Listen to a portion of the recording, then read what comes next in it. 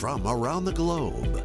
It's theCUBE, presenting CUBE on Cloud, brought to you by SiliconANGLE.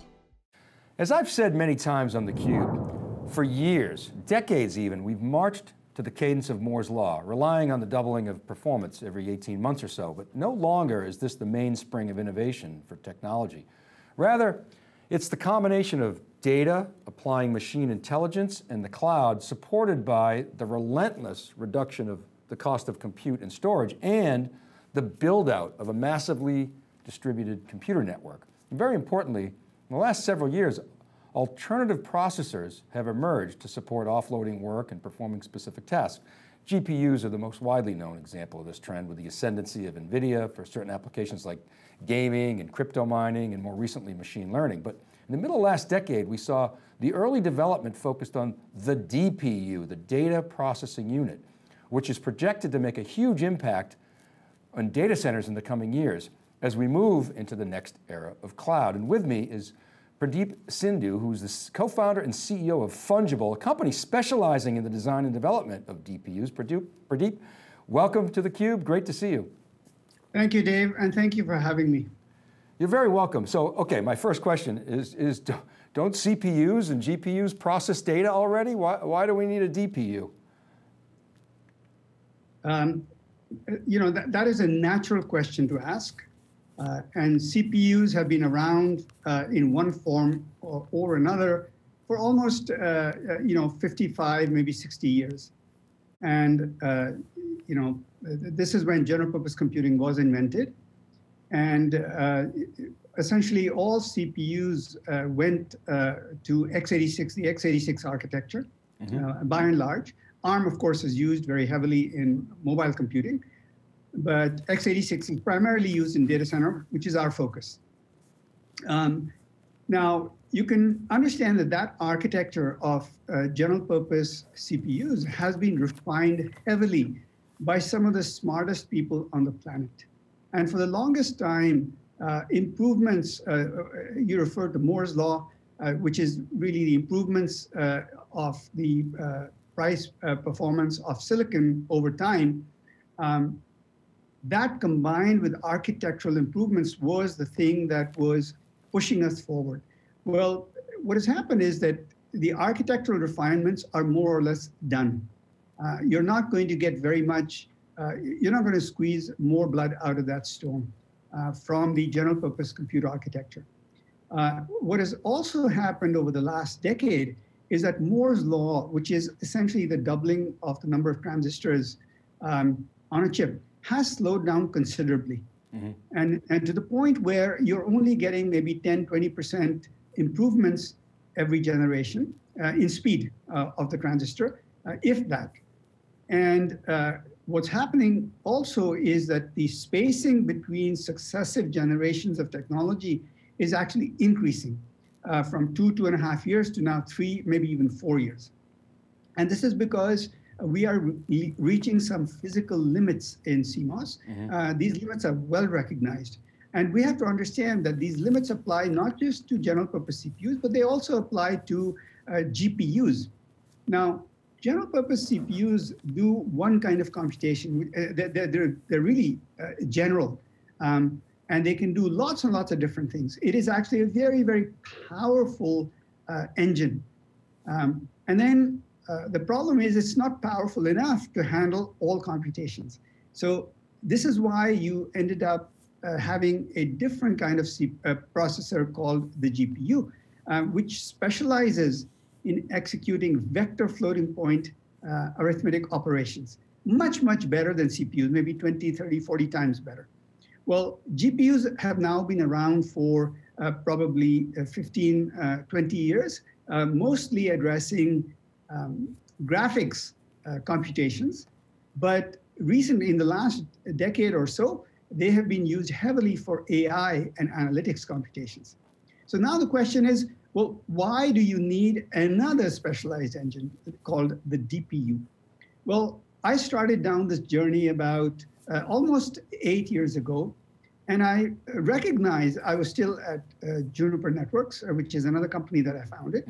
I recognized that in the data center, As the workload changes to addressing more and more and larger corpuses of data, number one, and as people use scale out as the standard technique for building applications, what happens is that the amount of east-west traffic increases greatly.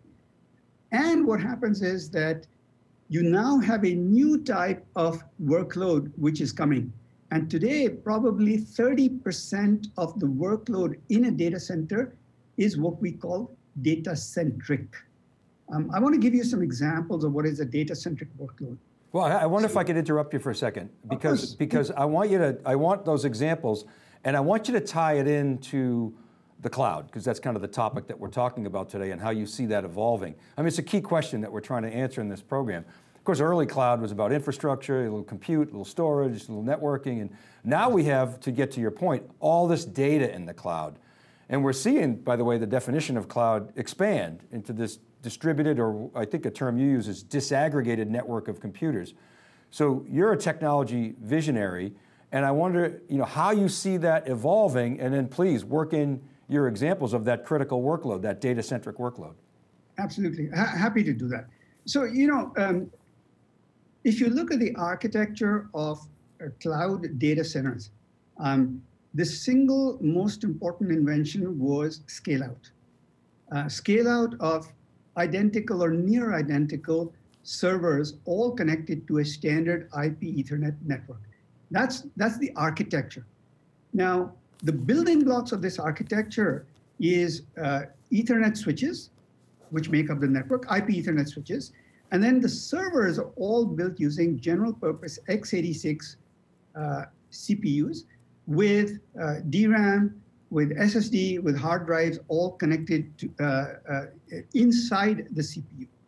Now, the fact that you scale these server nodes, as they're called, out, was very, very important in addressing the problem of how do you build very large-scale infrastructure using general-purpose compute. Mm-hmm. But this architecture, Dave, is a compute-centric architecture. And the reason it's a compute-centric architecture is if you open this, a server node, what you see is a connection to the network, typically with a simple network interface card. And then you have CPUs, which are in the middle of the action. Not only are the CPUs processing the application workload, but they're processing all of the I/O workload, what we call data-centric workload. And so when you connect SSDs and hard drives and GPUs and everything to the CPU, as well as to the network, you can now imagine that the CPU is doing two functions. It's running the applications, but it's also playing traffic cop for the I/O. So every I/O has to go to the CPU, and you're executing instructions typically in the operating system, and you're interrupting the CPU many, many millions of times a second.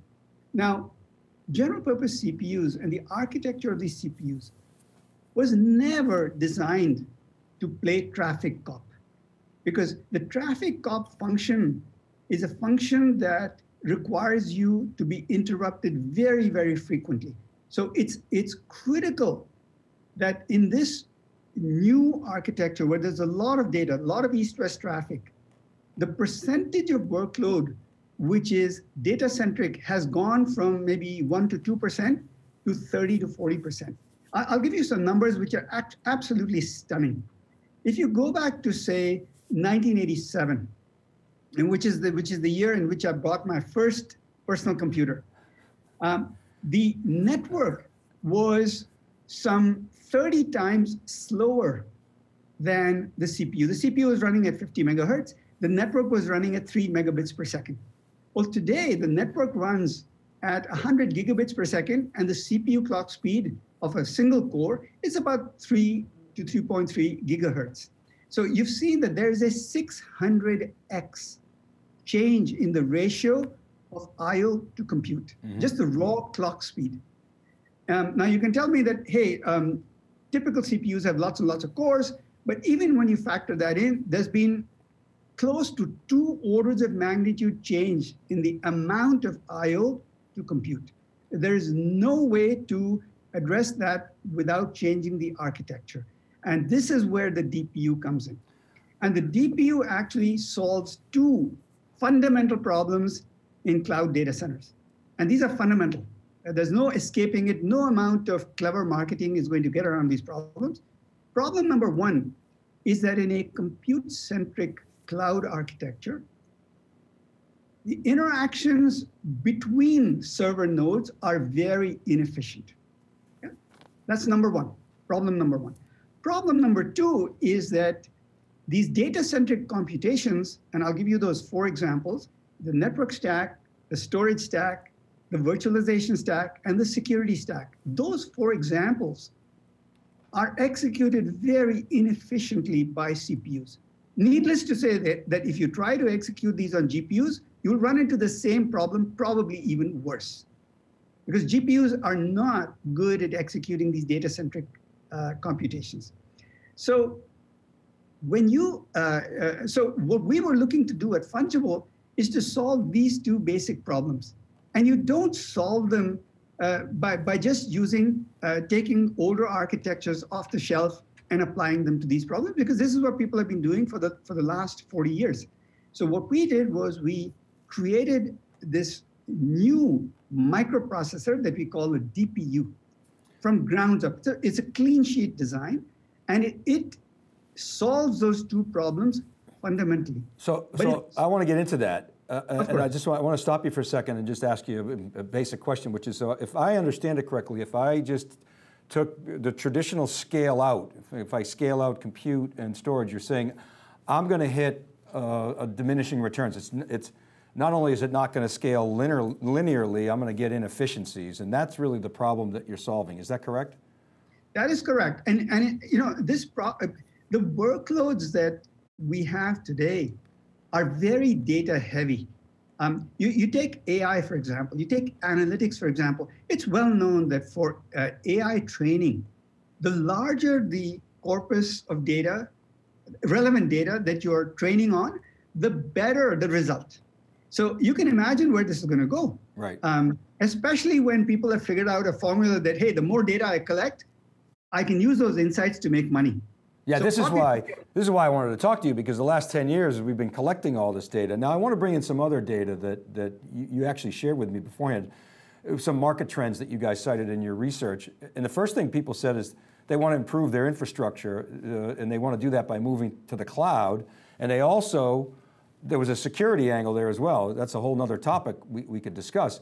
The other stat that jumped out at me is 80% of the customers that you surveyed said they'll be augmenting their x86 CPUs with alternative processing technology. So that's sort of, you know, I know it's self-serving, but it's you know, right on the conversation we're having. So I want to understand the architecture. Sure. And how you've approached this. You've clearly laid out that x86 is not going to solve this problem. And even GPUs are not going to solve this problem. So help us understand the architecture and how you do solve this problem. I'll be very happy to. Remember, I use this term traffic cop. And I use this term very specifically because, first let me define what I mean by a data-centric computation, because that's the essence of the problem we're solving. Remember, I said 2 problems. One is we execute data-centric workloads at least an order of magnitude more efficiently than CPUs or GPUs, probably 30 times more efficiently. And the second thing is that we allow nodes to interact with each other over the network much, much more efficiently. Okay, so let's keep those 2 things in mind. So first, let's look at the data-centric piece. The data-centric piece, for workload to qualify as being data-centric, 4 things have to be true. First of all, it needs to come over the network in the form of packets. Well, this is all workloads, so I'm not saying anything new. Secondly, this workload is heavily multiplexed in that there are many, many, many computations that are happening concurrently, thousands of them. Yeah? That's number 2. So a lot of multiplexing. Mm-hmm. Number 3 is that this workload is stateful. In other words, you can't process packets out of order. You have to do them in order because you're terminating network sessions.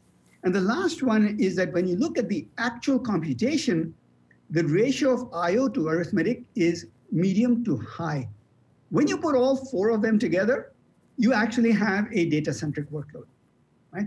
And this workload is terrible for general purpose CPUs. Not only do general purpose CPUs not execute it properly, the application that is running on the CPU also suffers because data-centric workloads are interfering workloads. So unless you design specifically to them, you're going to be in trouble. So what did we do? Well, what we did was our architecture consists of very, very heavily multi-threaded general purpose CPUs combined with very heavily threaded specific accelerators. I'll give you examples of some of those accelerators. DMA accelerators, then erasure coding accelerators, compression accelerators, crypto accelerators, compression accelerators. These are just some, and then lookup accelerators. These are functions that if you do not specialize, you're not going to execute them efficiently. But you cannot just put accelerators in there. These accelerators have to be multi-threaded to handle, we have something like 1,000 different threads inside our DPU to address these many, many, many computations that are happening concurrently, but handle them efficiently. Now, the thing that is very important to understand is that given the paucity of transistors, I know that we have hundreds of billions of transistors on a chip, but the problem is that those transistors are used very inefficiently today if the architecture is the architecture of a CPU or a GPU. What we have done is we've improved the efficiency of those transistors by 30 times. Yeah? So you can use the real estate, you can use their real estate much more effectively. Yeah. Much more effectively. Because we were not trying to solve a general purpose computing problem. Because if you do that, we're going to end up in the same bucket where general purpose CPUs are today. We were trying to solve the specific problem of data-centric computations and of improving the node-to-node efficiency. So let me go to point number 2, because that's equally important. Because in a scale-out architecture, the whole idea is that I have many, many nodes, and they're connected over a high-performance network. It might be shocking for your listeners to hear that these networks today run at a utilization of no more than 20 to 25%. Question is, why? Well, the reason is that if I try to run them faster than that, you start to get packet drops because there are some fundamental problems caused by congestion on the network which are unsolved as we speak today. There are only one solution, which is to use TCP. Well, TCP is a well-known, is part of the TCP IP suite. Mm-hmm. TCP was never designed to handle the latencies and speeds inside data centers. It's a wonderful protocol, but it was invented 43 years ago now. Yeah, very reliable and tested and proven. It's got a good track record, but you're right. Very good track record. Unfortunately, eats a lot of CPU cycles. So if you take the idea behind TCP and you say, okay, what's the essence of TCP? How would you apply it to the data center? That's what we've done with what we call FCP, which is a fabric control protocol, which we intend to open. We intend to publish the standards and make it open. And when you do that and you embed FCP in hardware on top of a standard IP Ethernet network, you end up with the ability to run at very large scale networks where the utilization of the network is 90 to 95%, not 20 to 25%. Wow, okay. And you end up with solving problems of congestion at the same time. Now, why is this important, Dave? It's all geek speak so far. But the reason this stuff is important is that such a network allows you to disaggregate, pool, and then virtualize the most important and expensive resources in the data center. What are those?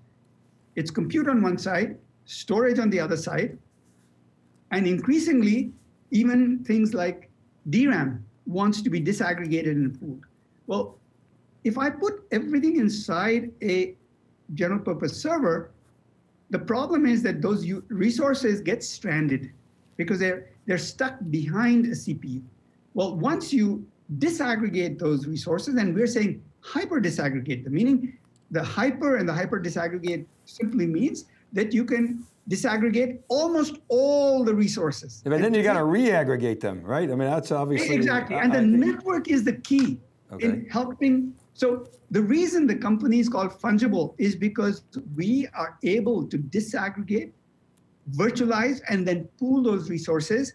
And you can get, so scale out companies, the large AWS, Google, et cetera, they have been doing disaggregation and pooling for some time. But because they've been using a compute-centric architecture, their disaggregation is not nearly as efficient as we can make it. And they're off by about a factor of 3. When you look at enterprise companies, they are off by another factor of 4 because the utilization of enterprise is typically around 8% of overall infrastructure. The utilization in the cloud for AWS and GCP and Microsoft is closer to 35 to 40%. So there's a factor of almost 4 to 8, which you can gain by disaggregating and pooling. Okay, so I want to interrupt you again. So these hyperscalers are smart. They're a lot of engineers, and we've seen them. You're right. They're using a lot of general purpose, but we've seen them make moves toward GPUs and embrace things like ARM. So I know you can't name names, but you would think that this is, with all the data that's in the cloud, again, our topic today, you would think the hyperscalers are all over this. Well, the hyperscalers recognize, Dave, that the problems that we have articulated are important ones. And they're trying to solve them with the resources that they have and all the clever people that they have. So these are recognized problems. However, please note that each of these hyperscalers has their own legacy now. They've been around for 10, 15 years. And so they're not in a position to all of a sudden turn on a dime. This is what happens to all companies at some point. Oh, they have technical debt, you mean? Well, they have, I'm not going to say they have technical debt, but they have a certain way of doing things, and they are in love with a compute-centric way of doing things. And eventually it will be understood that you need a third element called the DPU to address these problems. Now, of course, you've heard the term SmartNIC, and all your listeners must have heard that term. Well, a SmartNIC is not a DPU. What a SmartNIC is simply taking general purpose ARM cores, putting a network interface and a PCI interface and integrating them all in the same chip and separating them from the CPU. So this does solve a problem. It solves the problem of the data-centric workload interfering with the application workload. Good job. But it does not address the architectural problem of how to execute data-centric workloads efficiently. Yeah, so it reminds me of, I understand what you're saying. I was going to ask you about SmartNICs. It does, it's almost like a bridge or a Band-Aid. It almost reminds me of throwing, a flash storage on a disk system that was designed for spinning disk. Gave you something, but it doesn't solve the fundamental problem. I don't know if it's a valid analogy, but we've seen this in computing for a long time. Yeah, this analogy is close because, okay, so let's take hyperscaler X, okay? Won't name names. You find that, half my CPUs are twiddling their thumbs because they're executing this data-centric workload. Well, what are you going to do? All of your code is written in C, C++, on x86. Well, the easiest thing to do is to separate the cores that run this workload, put it on a different, and let's say we use ARM, simply because x86 licenses are not available to people to build their own CPUs. So ARM was available, so they put a bunch of ARM cores, they stick a PCI Express and a network interface, and you port that code from x86 to ARM. Not difficult to do, and it does yield you results. And by the way, if, for example, this hyperscaler X, shall we call them, if they're able to remove 20% of the workload from general purpose CPUs, that's worth billions of dollars. So of course you're going to do that. It requires relatively little innovation other than to port code from one place to another place. But that's what I'm saying. I mean, I would think again, the hyperscalers, why can't they just do some work and do some engineering and then give you a call and say, okay, we're gonna attack these workloads together. That's similar to how they brought in GPUs, and you're right, it's worth billions of dollars. You could see when the hyperscalers, Microsoft and Azure and AWS both announced, I think they depreciated servers now, instead of 4 years, it's 5 years, and it dropped like $1 billion to their bottom line. But why not just work directly with you guys? I mean, I would see the logical play. Some of them are working with us. So it's not to say that they're not working with us. So, all of the hyperscalers, they recognize that the technology that we're building is fundamental, that we have something really special. And moreover, it's fully programmable. So, the whole trick is you can actually build a lump of hardware that is fixed function. But the difficulty is that in the place where the DPU would sit, which is on the boundary of a server and the network, it's literally on that boundary. That place, the functionality needs to be programmable. And so the whole trick is, how do you come up with an architecture where the functionality is programmable, but it is also very high speed for this particular set of applications? So the analogy with GPUs is nearly perfect, because GPUs, and particularly NVIDIA, implemented or they invented CUDA, which is the programming language for GPUs, and it made them easy to use. It made it fully programmable without compromising performance. Well, this is what we are doing with DPUs. We've invented a new architecture. We've made them very easy to program. And there are these workloads, or not workloads, the computations that I talked about, which is security, virtualization, storage, and then network. Those four are quintessential examples of data-centric workloads, and they're not going away. In fact, they're becoming more and more and more important over time. I'm very excited for you guys, I think, and really appreciate, Pradeep. We're going to have you back, because I really want to get into some of the secret sauce. You talked about these accelerators, erasure coding, crypto accelerators. I want to understand that. I know there's NVMe in here. There's a lot of hardware and software and intellectual property, but we're seeing this notion of programmable infrastructure extending now into this domain. This build out of this, I like this term, disaggregated, massive disaggregated network. Hyper disaggregated. It's so hyper disaggregated, even better. And I would say this, and then I got to go. But what got us here the last decade is not the same as what's going to take us through the next decade. Pradeep, that is exactly right. Thanks so much for coming on theCUBE. It's a great conversation. Thank you for having me. It's really a pleasure to speak with you and get the message of Fungible out there. Oh yeah, I promise we'll have you back. And keep it right there, everybody. We got more great content coming your way on theCUBE on cloud. This is Dave Vellante. Stay right there.